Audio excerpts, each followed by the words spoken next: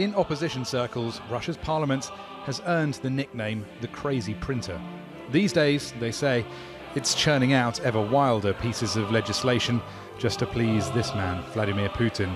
And at the opening session of the new parliament, Russia's 7th, the president gave it his full backing. You, as representatives of the Russian people, must expect hard work, and you must begin immediately. You can always rely on support from the president and the government. Following September's parliamentary elections, the president's party, United Russia, has a supermajority in the Duma. That means it can do what it wants, even change the constitution. To some analysts, the path ahead seems clear.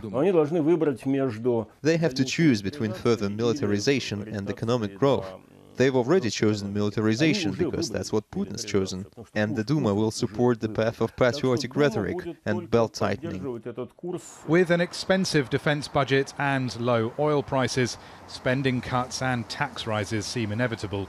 One suggestion has been replacing Russia's 13% flat rate of income tax with something more progressive, which would actually reverse one of Putin's earliest policies as president. Another is to raise the retirement age, but this would risk angering a demographic usually staunchly supportive of the Kremlin.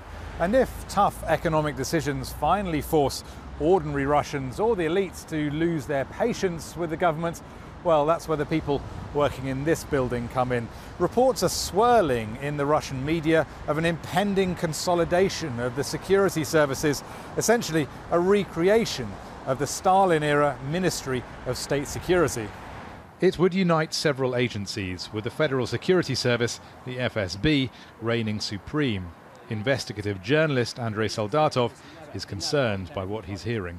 Well, if you believe but the only way to control the population of the elites is some sort of repression, selective or not, it's really scary because we are getting back to the Soviet times, maybe not to the 50s, but to the 80s. And what of Putin himself? Well, Russia's next big vote is the presidential election of 2018. And that's another rumour doing the rounds, that Putin might choose to capitalise on his current popularity and bring the elections forward to next year. Rory Challens, Al Jazeera, Moscow.